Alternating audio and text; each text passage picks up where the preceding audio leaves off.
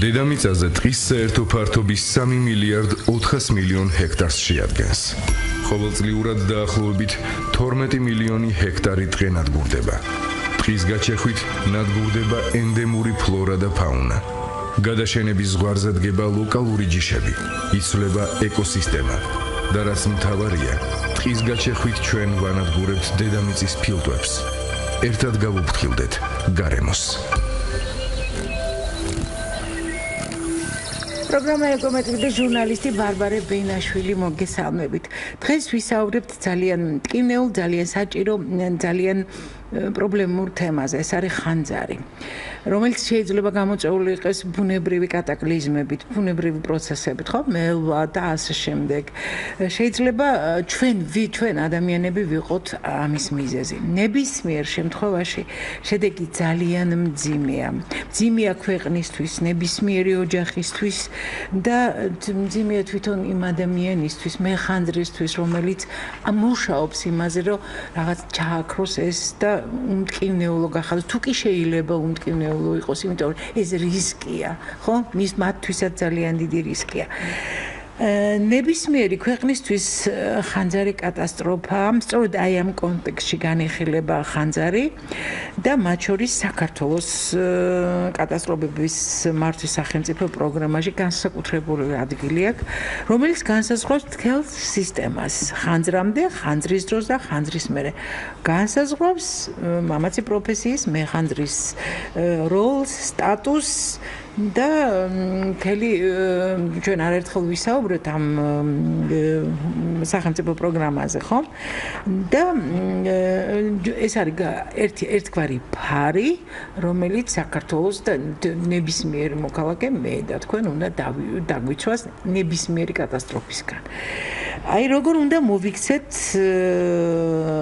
ხანძრის დროს, როგორ დავიცვათ თავი ჩვენი თავი თვითონ საარსებო არეალი, რატომ უნდა გაითვალისწინოს ნებისმიერმა სამშენებლო კომპანიამ ხანძარსაწინააღმდეგო კომპონენტი, როგორ უნდა განთავსდეს, სად უნდა განთავსდეს ქალაქის განაშენიანების პროცესში, მანქანას აჭესთან ვართ, სადაც ვართ, არის ეს რეალური საშიშროება და არის რეალური ტექნოლოგიები უკვე ამისგან თავის დაცვისთვის.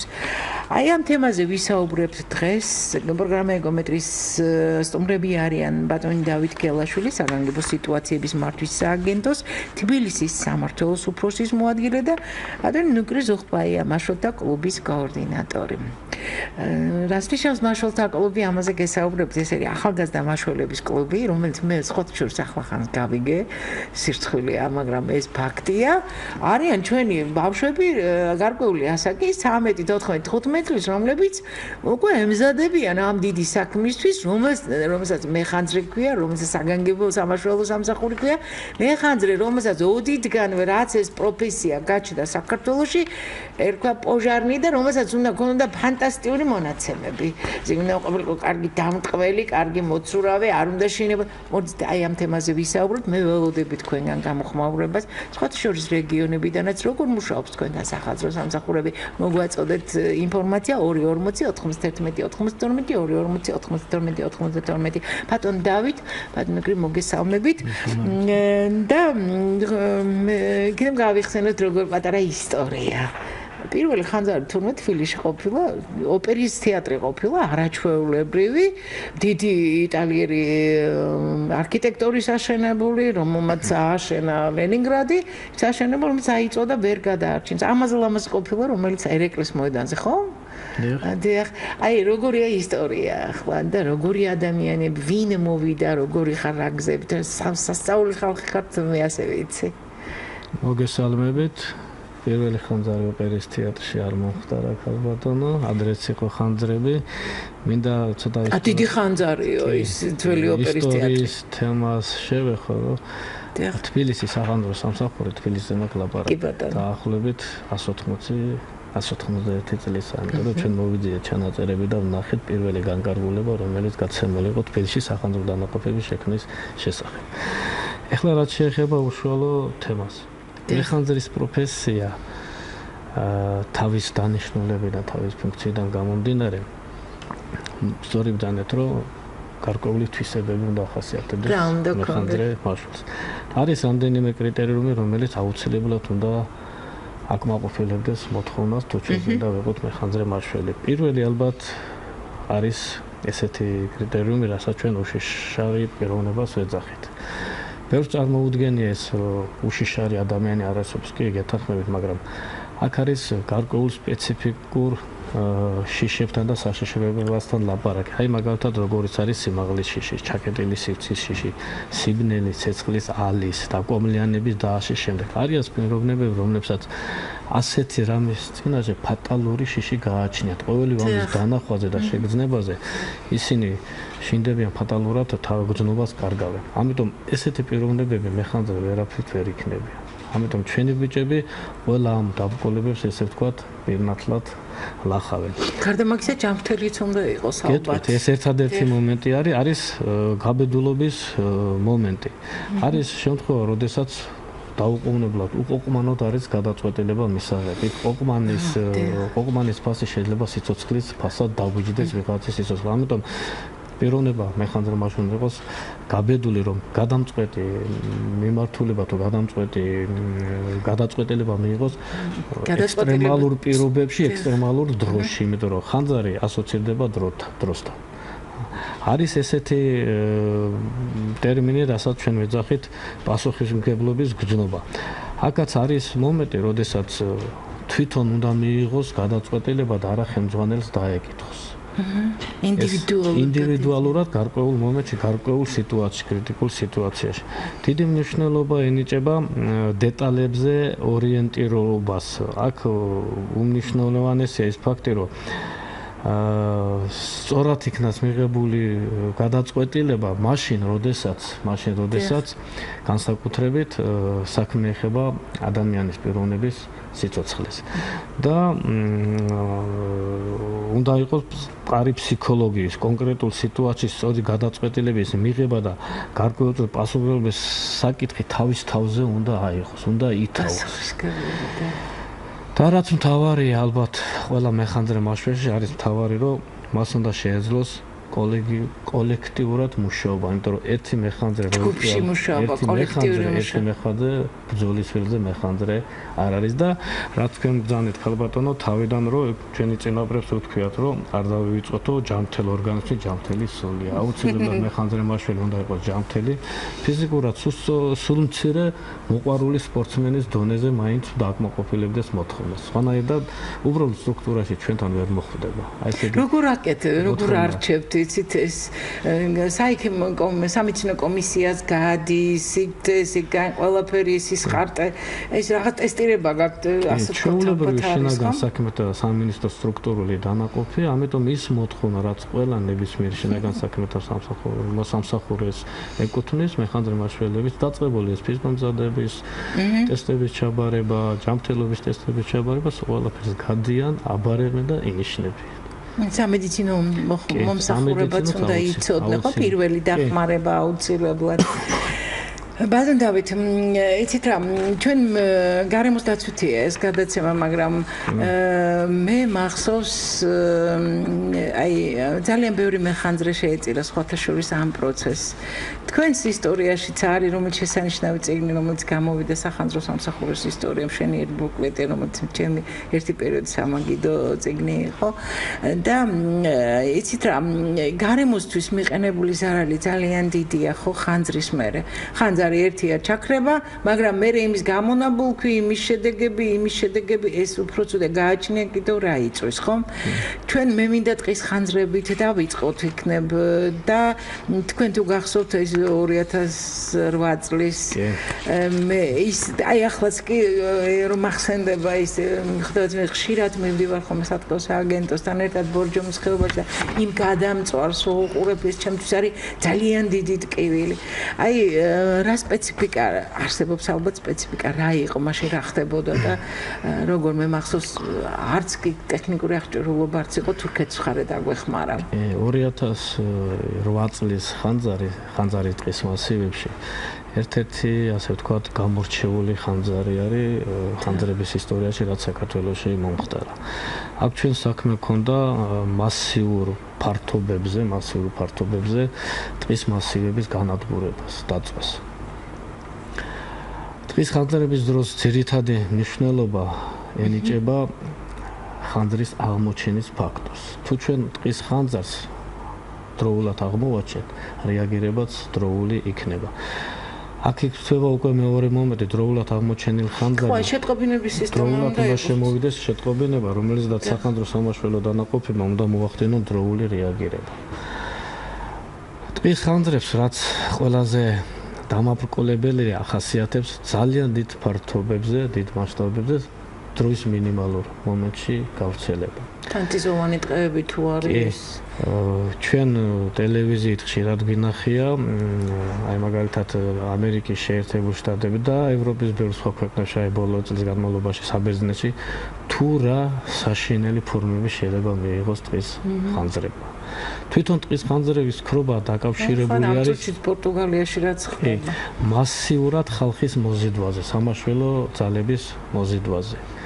და უნდა შეიქმნას ის მარაგი, ის რეზერვი, როგორც ცოცხალი ძალის, ასევე ტექნიკის, რომელიც უზრუნველყოფს პირველ ეტაპზე ხანძრების ლოკალიზებას და შემდეგ მათ დაქრობას.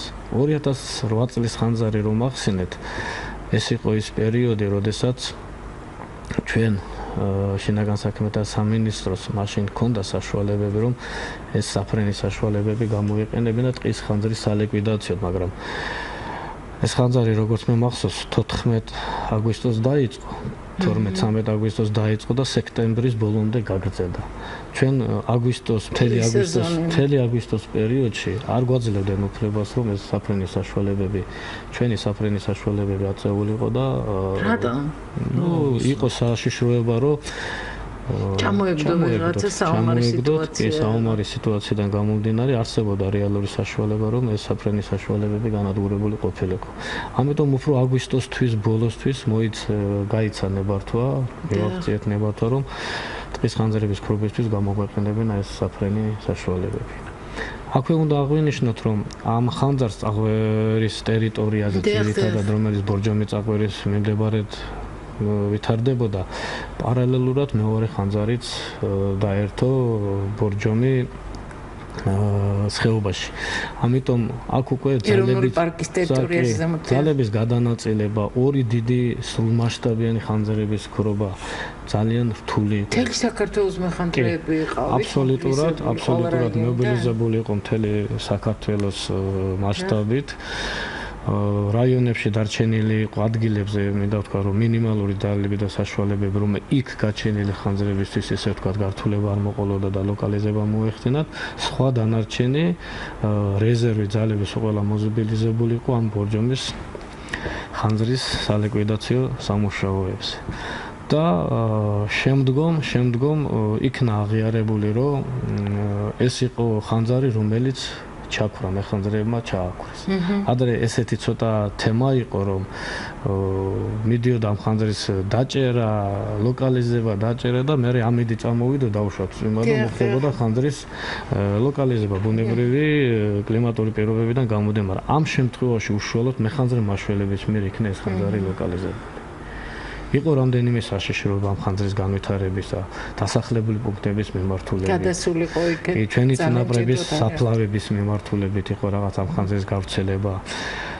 ერთი სიტყვით, დაახლოებით სექტემბრის ბოლოს ეს ხანძარი სრულად იქნა ლოკალიზებული და ლიკვიდირებული და მინდა ვთქვა, რომ მებრძოლის სული მეხანძრე მაშველმა კიდევ ერთხელ გამოავლინეს ამ ხანძრის დროს და დაამტკიცეს ის, რომ შეგვიძლია მუშაობა და მუშაობს იმ პირობებში, რითიც საშუალებაც. ეს უნიკალური ხეობა რო იწვის, უბრალოდ შენ ქართველი რომ ხარ და იცი რომ ჯერ სანახავად ახლა როგორია და მაშინ რო არ უნდა უშველო, იმიტომ რომ ეს ჩემი საგანძურია, ხო? ეხლაც რომ აბრძანდებით და ამ ხეობაში გულზე ცოტა ცუდად ხდება, ძალიან ცუდი დასანახია ის, რაც დღეს გვაქვს ამ პირობებში. მიუხედავად იმისა, რომ მე ვიცი, რომ მასიურად არის ჩართული ყველა სამსახურები, რომ ეს პარკი ისევ აღორძინდეს და ისევ დაიბრუნოს ის ძველი ხიბლი, რაც აი ამ ხანძრამდე ჰქონდა.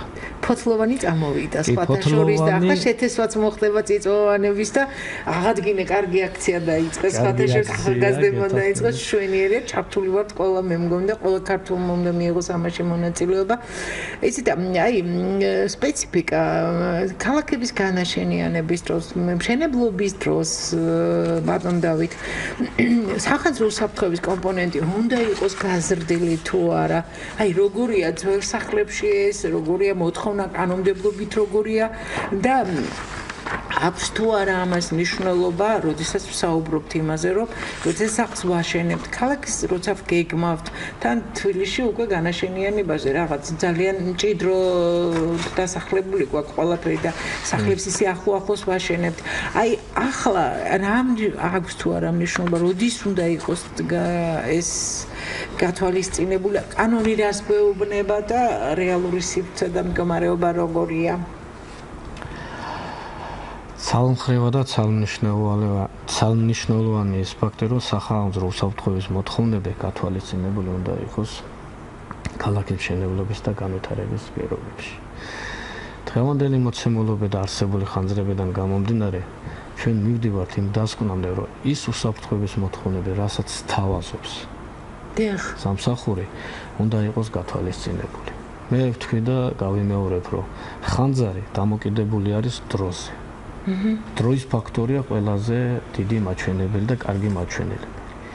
რაზეა ლაპარაკი? თუ დროულად იყო ხანძრის შეტყობინება შემოსული, აუცილებლად მეხანძრე მაშველები ამ ხანძარზე მოახდენენ დროულ რეაგირებას. და ხანძარს ჩააქრობენ იმ საწყის ეტაპზე, რაც ექნება იმ მოცემულობის დროს. ამიტომ ის ხანძრის აღმოჩენის სისტემები, ხანძრის ქრობის სისტემები, გარე და შიდა წყალმომარაგების სისტემები, რომელიც აუცილებელია განაშენიანების ახალი მშენებლობის დროს, არსებული ობიექტების მომსახურების დროს უნდა იყოს გამართული მდგომარეობაში. წარმოიდგინოთ უბრალოდ ფაქტი, წარმოიდგინოთ, გვაქვს ხანძარი და ქალაქში წყლის საშუალება არ არის. ხომ ვერ ჩავაქროთ. ეს მეხანძრე მაშველები, ესენი ჩვეულებრივი ადამიანებია. თუ იმათ ტექნიკა არ აქვთ, თუ იმათ წყლის რესურსი არ აქვთ საკმარისი, რომ ჩააქროს ეს ხანძარი. აი, არაფრისგან ხომ არ ჩაქრება ხანძარი. ბატონ დავით, აი როგორია რა, ეს აი ამ წერტილებს შორის, წყალმომარაგების წერტილებს შორის, რამდენი უნდა იყოს ქუჩაზე, ხომ არ იცით? რამდენი უნდა იყოს, აი დაშორება და როგორი უნდა იყოს თითოეულ სახლს, არის იმაზე როგორია ეს? აბსოლუტურად შენობის ტიპი გამომდინარე და განაშენიანების მოსახლეობის სიმჭიდროვიდან გამომდინარე ნორმირებულია ყველა ეს მოთხოვნა, რაც გვებძანეთ ქალბატონო. აი მოთხოვნებში აბსოლუტურად გაწერია რა დიამეტრის, რა რაოდენობის, რა დაცილების სახანძრო ჰიდრატები, ან თუნდაც სხვა სახანძრო წყლის მარაგის საშუალებები უნდა იყოს. ადრე ალბათ ყველას გემახსოვრებათ, რომ გარკვეულ ადგილებში მაღლივი შენობების თვითონ შიგნით ტერიტორიაზე დეკორატიული ბასეინები იყო, რომელიც არც ერთი 20 ტონაზე ნაკლები არ იყო. ის იმით ამას ეს ფუნქცია თავის დანიშნულება ჰქონდა, რომ იმას ჰქონდა გარკვეული წყლის მარაგი, რომ აღნიშნულ შენობაზე თუ მოხდებოდა ხანძარი, რომ ეს გამოყენებული ყოფილიყო ხანძრის ქრობისთვის. მე სკოლების ეზოში ყოველთვის იყო ნებისმიერი სკოლის ეზოში. სულ მეგონა რომ ეს თვალისთვის და სიამოვნებისთვის. თანამედროვე 21 საუკუნეა, 21 საუკუნეს სხვა მოთხოვნები აქვს, არის სახანძრო ჰიდრანტები, რომლებიც მონტაჟი თბილისში, განთავსება, მათი გამართული მუშაობა, რაც მთავარია. შეიძლება დავამონტაჟოთ, მაგრამ საკმარისი წყლის რაოდენობა არ ქონდეს, ან გაუმართავი იყო. ან დავუშვათ სახანძრო მანქანის მონაცემები წყლის აღების დროს არ დაემთხვეს არსებული ჰიდრანტის მონაცემებს. გვაქვს, მაგრამ ვერ ვიყენებთ. ამიტომ ეს მოთხოვნები სულ ყველა კანონში არის გაწერილი. ამ მოთხოვნებს ჩვენ ყველა ობიექტზე ვაყენებთ. მე გიჯერებენ ვცდილობთ რომ მაქსიმალურად მივაღწიოთ იმას რომ ქალაქი თბილისი ამ მხრივ იყოს უზრუნველყოფილი, იმიტომ რომ სხვა საფრთხე და არა მარტო თბილისში, ყველგან შემიძლია თქვა რომ სახანძრო უსაფრთხოების კუთხით არ არსებობს.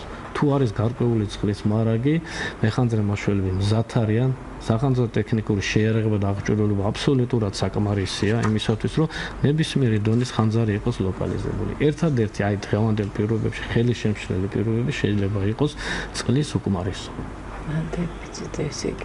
იცით რა მაგის გარდა აი თბილისის განაშენები თქვენ კიდევ თქვათ იმ ახალ უბნებში სადაც სუნთქვის ინსულაცია ვენტილაციის საშუალებაც აღარ არის არც ერთი ეს კომპონენტი გათვალისწინებული არ არის არის ახლად შენება და კორპუსებში ახლა თბილისში რამდენიმე მაღლივი შენობა აშენდა ის მოთხოვნები რაც მაღლივ შენობებს ეკუთვნის აი შიდა სახანძრო უკანები გარკვეული ტიპის სიგნალიზაციები გარკვეული ტიპის ქრობის საშუალებები აბსოლუტურად სოყოლა გათვალისწინებულია მაგრამ ამასთან ერთად ირღვევა სხვა მოთხოვნები ეს არის შენობა ნაგებობებთან მისასვლელი გზები აი მე თვითონ გავხდით ერთ-ერთ ქუჩაზე ვერ შევიდა სახანძრო მანქანა თბილისის ცენტრალურ ბაზარში თბილისში არის 4 ერთეული სპეცტექნიკა რასაც ჩვენ სახანძრო კიბეებს ვეძახით ბრონტოლიფებს ვეძახით რომელიც აი ღამის საათებში წარმოუდგენელია თუ როგორ უნდა მიუახლოვდეს ეს ამხელა 18 მეტრიანი სპეციალური ტექნიკა არის რომელსაც გარკვეული გაბარიტებია გარკვეული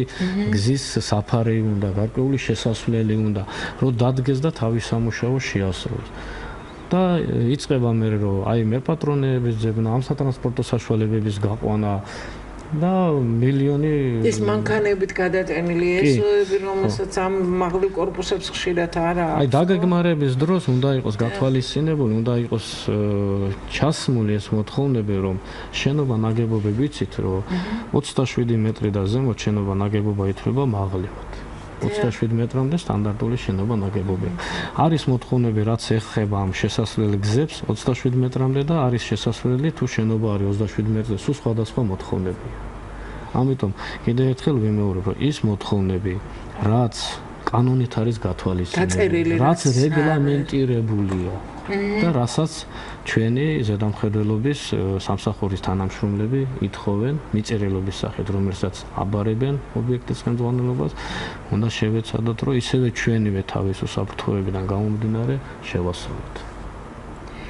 უკაცრავად იცით რა დავიბენ იმიტომ რომ როგორ შეიძლება ეს კომპონენტი არ იყოს გათვალისწინებული აი ყველა ძველ შენობაში კომუნისტების დროინდელ შენობაში იყო გათვალისწინებული და ძველ შენობებში აი მაგალითად ძველი თბილისის სახანძრო კიბეებიც კი იყო შენობები მე ვიცი სასტუმროებში სახანძრო კიბეები და ჩასასვლელები სხვანაირია და სამშენებლო მასალებიც ალბათ და თუნდაც ის მომსახურე პერსონალმა მომუშავე ვინც მუშაობს იქნებათ კერძო იქნებათ საჯარო სექტორში იცის კი თუ არა უნდა იცოდეს თუ არა როგორ მოიხმაროს თუნდაც ის ბალონები რომელიც კიდე აგერ ჩვენთან სამსახურშიც კი აი ეს ადრე ტარდებოდა რაღაც ესეთი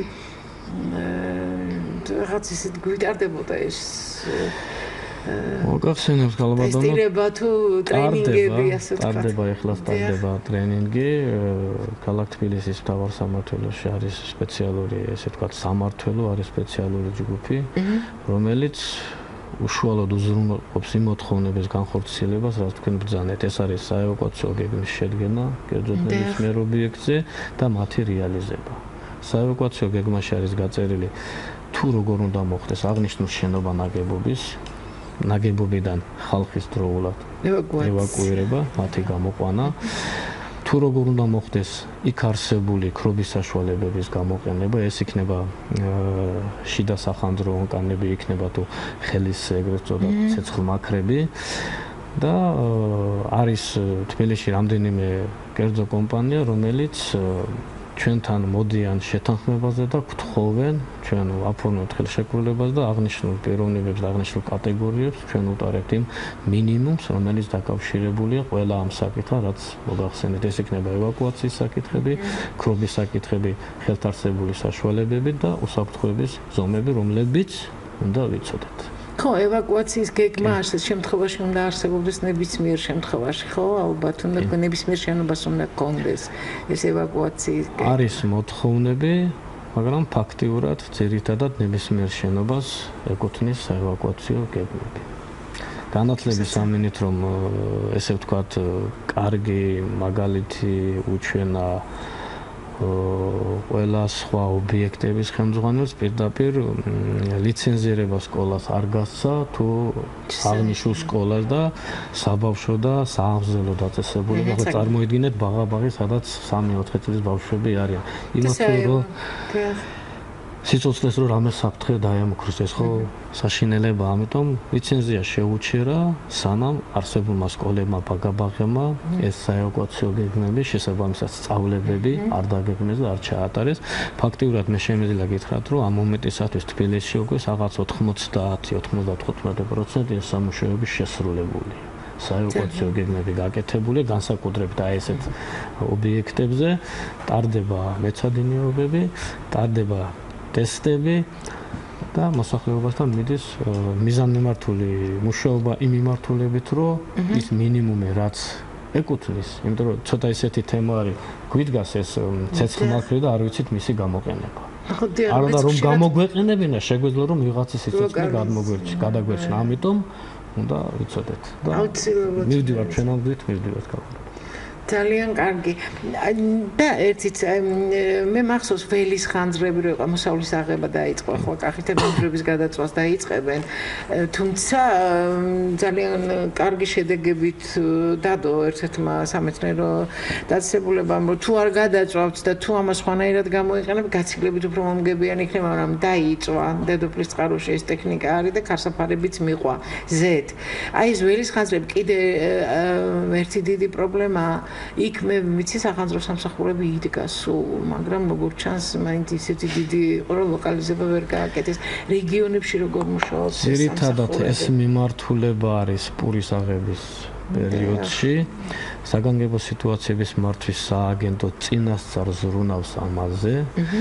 გაიცემა ესე ვთქვათ მოთხოვნები მინიმუმის შესასრულებლად, რომელიც პურის აღების სეზონზე პერიოდულად უნდა შესრულდეს იმ დანაყოფების მიერ, რომელიც უზრუნველყოფენ ამის გაკეთებას. იქ არის მობილიზებული დამხმარე სამეურნეო ტექნიკა, რომლის საშუალებითაც ხდება მარტივად აი ამ ხანძრების ლოკალიზება, შემოფარგლა, ქრობა, ასევე მოზიდული არის ადგილზე საგანგებო სიტუაციების მართვის რეგიონალური დანაყოფების წარმომადგენლები, რომლებიც აი მინიმუმს ატარებენ აი ამ პერიოდის დროს. მინდა გითხრათ ამასთან დაკავშირებით, რომ მარტო თბილისი არ არის ლაპარაკი, აქ რეგიონალური საკითხიც სერიოზულად დგას. მე მახსოვს ერთი პერიოდი გაუქმდა ეს სამსახურები და რაღაც პრობლემები იყო. და მე ისევ დაიწყო რეანიმაცია. 2004 წლის ბოლოს, 2005 წლის იანვრიდან გაუქმდა და გახდა მუნიციპალური სამსახურები და ადგილზე ისე გამოვიდა, რომ მუნიციპალურმა თვითმმართველობამ აღნიშნული სამსახურების უზრუნველყოფა სრულყოფილად ვერ შეძლო. 2015 წლის იანვრიდან ეს სამსახურები აბსოლუტურად მთელი საქართველოს ტერიტორიის ფარგლებში დაუბრუნდა შინაგან საქმეთა სამინისტროს და მინდა გითხრათ, რომ ამ ეტაპზე ფაქტიურად ყოველწლიურად ხდება როგორც აღჭურვილობის, ასევე სახანძრო სამართლის განახლება, ჩანაცვლება, ძვლის ამოღება ხდება ახლით ჩანაცვლება, ხდება შეიარაღების და რაც მთავარია, პირადი შემადგენლობის მომზადება, მათი გადამზადება. ამიტომ ამ ეტაპზე შემიძლია გითხრათ, რომ მარტო თბილისი არ არის, მთლიანად რესპუბლიკაში განახლებულია ეს პროცესი სახანძრო სამაშველო ტექნიკის ჩანაცვლების, პირადი შემადგენლობის გადამზადების, მათი აღჭურვილობით უზრუნველყოფის და ეს პროცესები თქვენ სწორად შეამჩნიათ, რომ ამ ბოლო პერიოდში კარგად ვითარდება შედარებით ბევრად ნაკლებია ისეთი შემთხვევები, რომლებიც 5-6-7 წლის უკან ჰქონდა. ეს დიდი ტკივილი იყო მახსოვს. მსმენელი შემოვიყვანოთ და მე ბატონ ნუკრის აგრესია მოდის თურმე ცვლა შესანიშნავი, რომელიც ჩემპიონატების მე არც ვიცოდი, საერთაშორისო შეჯიბრებებში იმართება ამ მხრივ და შემოვიყვანოთ მსმენელი გისმენთ. მოგესალმები. იცით რა მინდა გითხოთ?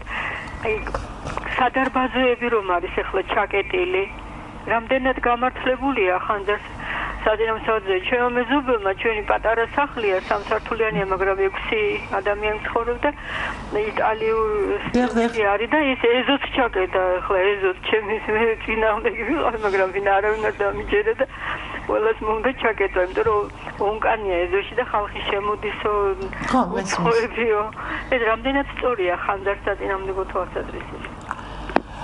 აღნიშნული შესასვლელების გაუქმება წარმოადგენს ნორმის დარღვევას, ვინაიდან ის წარმოადგენს შეფერხებას სახანძრო ტრანსპორტის გადასაადგილებლად. ამიტომ ნებისმიერ შენობა ნაგებობასთან აღნიშნული შესასვლელები უნდა იყოს თავისუფალი, უნდა იყოს ღია და ნებისმიერ დროს დანაყოფების ტექნიკა უნდა შეძლოს თავისუფლად შესვლა და თავის სამუშაოების შესრულება. აგრეთვე ალბათ ევაკუაციისთვისაც, როცა ხალხი უკვე უნდა დატოვოს.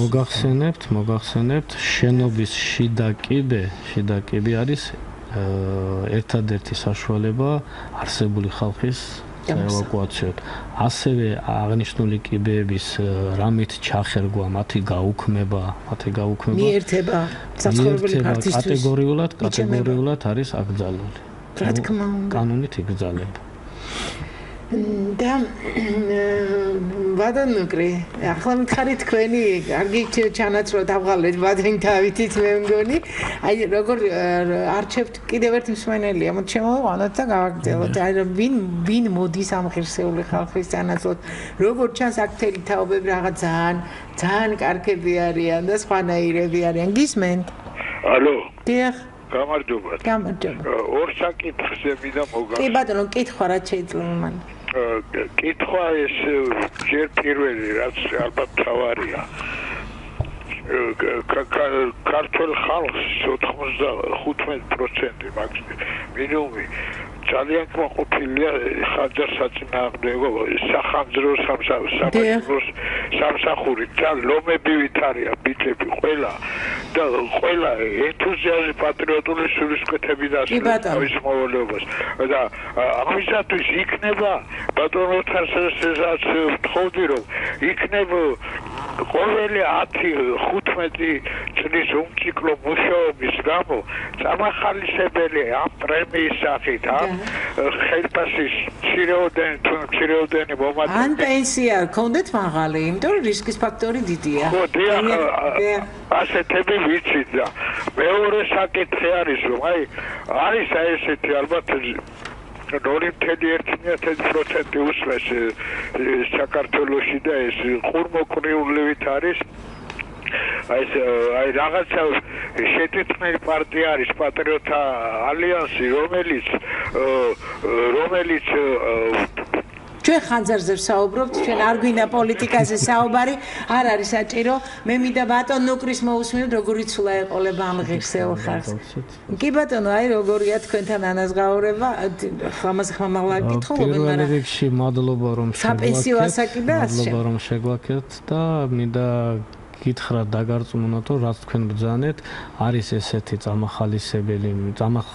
წამახალისებელი მიდგომა, არის სპეციალური ესეთი თემა, რომ 10, 15 და 20 წლის ნამსახურებისათვის გაიცემა სპეციალური სამკერდი ნიშანი, გაიცემა სპეციალური ჯილდო, ასე რომ ამ კუთხით ბიჭები დაფასებულები არიან და მინდა სულ აი ახლო მომავლის მოგახსენოთ, რომ ჩვენ ორ რიცხვში ქონდა სერიოზული ხანძარი ელიევას ბაზრობის ტერიტორიაზე, პარალელურად იყო რამდენიმე წყალდიდობის შემთხვევა მთელი საქართველოს ტერიტორიაზე და შინაგან საქმეთა სამინისტროს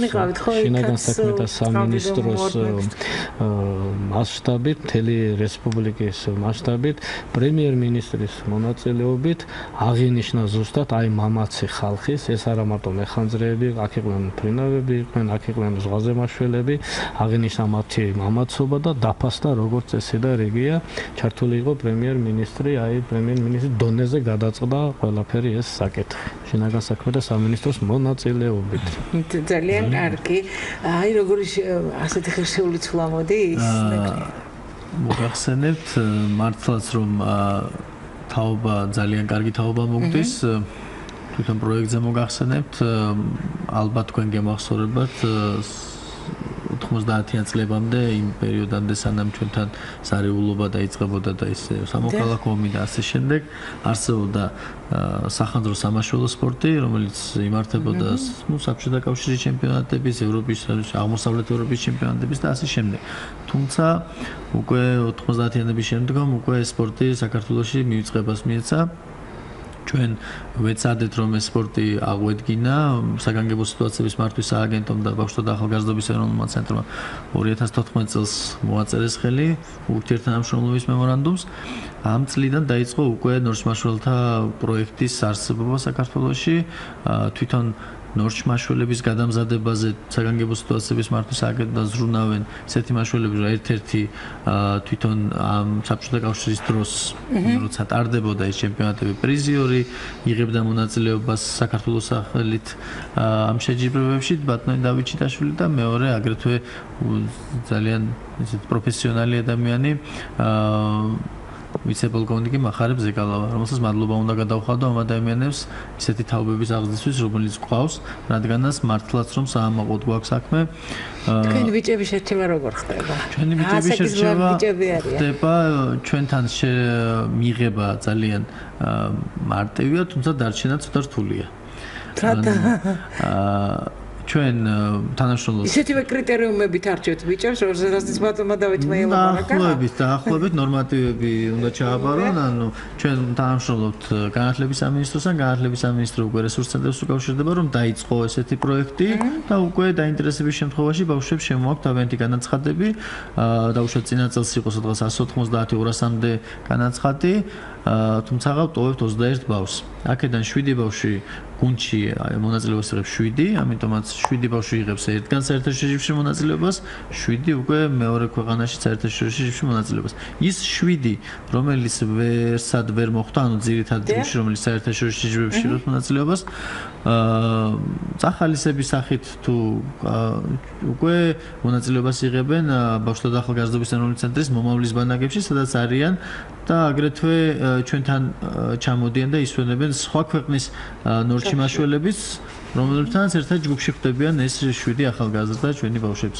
მოგახსენეთ იმასაც, რომ თავიდან მეოთხედ ვიღებთ უკვე მონაწილეობას საერთაშორისო შეჯიბრებებში, ყოველ წელს 2 საერთაშორისო შეჯიბრია, ერთი აზერბაიჯანში, მეორე ბელორუსში, სადაც იღებს 15-დან 20-მდე ქვეყანა მონაწილეობას. პირველი 2 წელი რა თქმა უნდა გვიჭირდა, მაგრამ რადგანაც ახლები ვიყავით ამ სპორტში, ბოლო 2 წელია უკვე ვართ და ყველა მიგვიშნეს ფავორიტებად, რადგანაც ბოლო 2 წელია ისეთ ქვეყნებს ჯობნით, როგორც არის დაუშვათ რუსეთის ძლიერი ნაკრები, გუნდი, ბელორუსის, უკრაინის, ყაზახეთის და ასე შემდეგ. ბოლო 2 წელია უკვე მეოთხე საერთო შეჯიბრია, მეორე ადგილზე გავდივართ გუნდურში და რაც საპრიზო ადგილია, ხო? კარგი საპრიზო ადგილად ითვლება, თუმცა ეს არის გუნდური. არსებობს ინდივიდუალური შეჯიბრებები, ინდივიდუალური შეჯიბრებები, სადაც პირველი ადგილები უფრო მეტი გვაქვს, სამწუხაროდ გუნდურში ვერ მოახერხეთ ჯერჯერობით პირველი ადგილზე გასვლა, მაგრამ ინდივიდუალურებში გვაქვს. თუ დაინტერესებს მსმენელს, მოყვები და რაში არის შეჯიბრებები, რა ხალხსახეობებში, მოკლედ ვიტყვი, ესენი არის კომბინირებული სახანძრო ესტაფეტა, ესტაფეტა მთაში, ტურისტული ესტაფეტა, პირველადი სამედიცინო დახმარება და წყალზე გადარჩენა დაზარალებულის და ასე შემდეგ. რა ჭირდება მაშველს? დიახ, რა ყველა ისთვის გოგონები არიან? არიან გოგოები, ერთი მინდა ჩავამატო, რომ სპორტულ ღონისძიებასთან ერთად ტარდება კულტურული ღონისძიება, ჯამდება ეს სპორტული ღონისძიებაში ნაჩვენების შედეგი და კულტურულ ღონისძიებაში ასეთება ქვეყნისთვის დამახასიათებელი ესე ვთქვათ ეროვნული სიმღერა, უნდა წარადგინოს სავიზიტო ბარათი და ამ ორი აგრეთვე კედლის გაზეთი, ბილბორდი. ხო და აი ორი კომპონენტით უკვე გამარჯვებული გუნდი ვლინდება. ასე ძალიან კარგი. ბილბორდი, სადაც ბილბორდში უნდა წარადგინონ ბილბორდი ეს არის სარეკლამო ბილბორდი, სადაც უნდა წარადგინონ დაუშვათ თემა, ბავშვი და ასანთი, როგორი საშიშია დატოვება, ბავშვის დატოვება უყურადღებოდ ზღვასთან და ასე შემდეგ ამ თემაზე უნდა დახატონ ან შექმნან ბილბორდი. მსმენელია გისმენთ? გისმენთ? ჰალო, გამარჯობა. მოგესალმებით ყველას კეთილი სურვილებით. დღეს ყველასთვის გასაგებია, უჭირს ქვეყანას, უჭირს ხალხს, რამდენი ხანძარი ხდება. ეს არის დაუდევრობა ჩვენი. ეხლა მე მინდა უბრალოდ ბევრი რო არ კი, ძალიან მოკლედ, იმიტომ რომ კიდე რაღაც კი გასაგებია. სენაკის საკომუნო ბაზარი ისე არის გადატვირთული, რომ ხანძარი გამოვლინოთ, ყველგან ჩადგმულია მაგეზე და გასასვლელიც არ არის. ხო და სახანძრო საშიშროების წინაშე დგას, ამას არც ბრიგადის რა ქვია დირექტორი, არც სახელმწიფო განყოფილება, არც სამგებელი არ აქცევენ ყურადღებას. კარგი, ჩვენ ვისაუბრეთ ამაზე. ვისაუბრეთ, რომ სტანდარტი უნდა დაცული იყოს და პატარა რჩევა მინდა ისე არ დავამთავროთ, რეკრეაციული სეზონი დაიწყო, ძალიან ბევრი ტემპერატურა მაიწია, საშიშროება ბევრია. აი მე თქვენ ორივეს გთხოვთ, რას ურჩევთ რადიოს ფონებს, როგორ მოვიქცეთ რეკრეაციულ ზონებს, ძალიან ბევრი სიგარეტს აგდებს. გარდა იმისა, რომ ამაზე ჯარიმა საშიშროებაც არის, ხო? აი როგორ მოვიქცეთ ნამსხვრობებს არ დავანაგვიანოთ ადგილი და დავიცვათ პირველად შუშის ნატეხები არ უნდა. დიახ, რა თქმა უნდა, რომელიც აგრეთვე იწევს ცეცხლს, როგორც თვითონ ნამწვავი. სიგარეტის და ასე შემდეგ. იცით რა ტექნოლოგიები გაუმჯობეს და ბატონო მანამ დავამთავრებთ. აი შეტყობინების სისტემებზე ვსაუბრობდით ჩვენ. სახში შეიძლება თუ არა გაზის გაჟონვისგან დავიცოთ, ხანძრისგან დავიცოთ ჩვენი თავი. არსებობს ეს ტექნოლოგიები უკვე? მოგახსენებთ, გითხარით, რომ ნორმით განსაზღვრულია თუ რა ტიპის შენობა ნაგებობებს, რა დახურულ თუ ღია ფარდობებზე უნდა იყოს ეგრეთ წოდებული, რასაც ჩვენ ვეძახით, შეტყობინების სიგნალიზაცია. ნორმით რა არის ეს?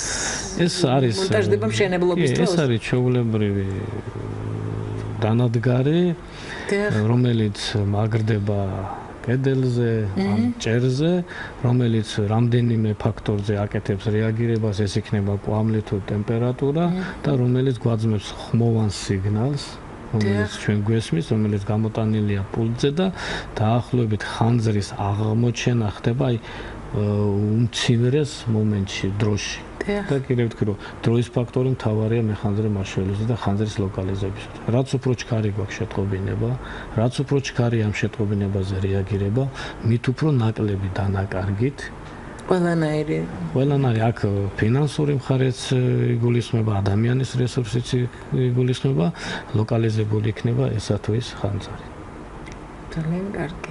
როგორ მუშაობს შეტყობინების სისტემა? რეგიონებში ერთი ქსელია ხომ ბატონო?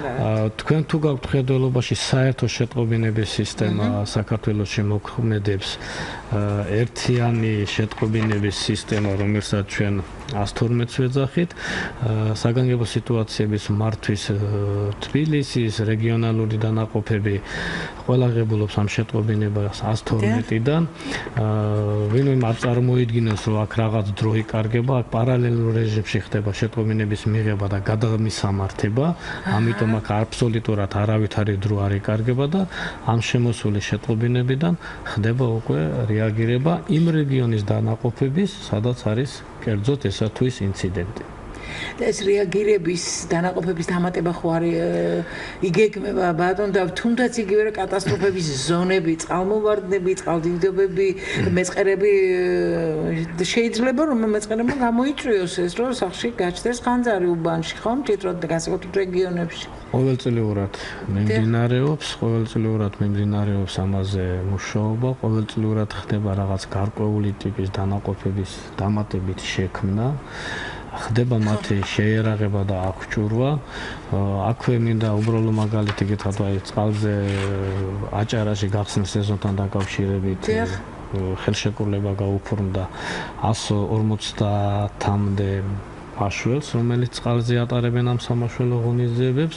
შარშან ამ მცდელობამ გაამართლა, იმიტომ რომ შარშან ჩვენ ქონდა ძალიან მინიმალური დანაკარგი აჭარაში და იმედი მაქვს, რომ წელსაც ანალოგიური კარგი შედეგი გვექნება. ანალოგიური მიმართულებებია საგანგებო სიტუაციების და სახანძრო სამაშველო დანაყოფების მხრივ რეგიონებში, იქაც ხდება დამატებით ახალი ტექნიკის, ახალი ჯგუფების შექმნა, გამომდინარე არსებული კონკრეტული სიტუაციიდან. ძალიან დიდი მადლობა ბატონებო. ძალიან დიდი ბოდიში ბატონო ნუკრი ჩვენ ცოტა დრო დაგითმოთ, მაგრამ მომავალში როცა ძლიერი მეხანძრები იქნებით, უფრო მეტ დროს დაგითმოთ. ამით პროგრამა ეკომეტრი ამთავრებს მუშაობას. გადაცემის სტუმრები გახდნენ ბატონები დავით გელაშვილი, საგანგებო სიტუაციების მართვის სააგენტოს, თბილისის სამმართველოს უფროსის მოადგილე და ბატონი ნუკრი ზუხბაია, მაშველთა კლუბის კოორდინატორი. გადაცემაზე მუშაობდი ჟურნალისტი ბარბარე ბენაშვილი, ხმის რეჟისორი თინა სამბაძე. გაუფრთხილდით ყველაფერს, მათ შორის რეკრეაციულ ზონებში ნუ გადააგდეთ სიგარეტს გზაში და სხვაგან. მომავალ შეხვედრამდე. ჩაქრე კოცონი. ნუ გადააგდებ ანთებულ სიგარეტს.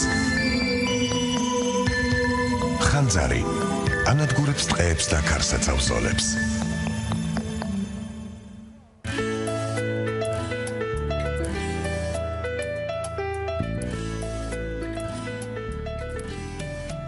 ეკომეტრი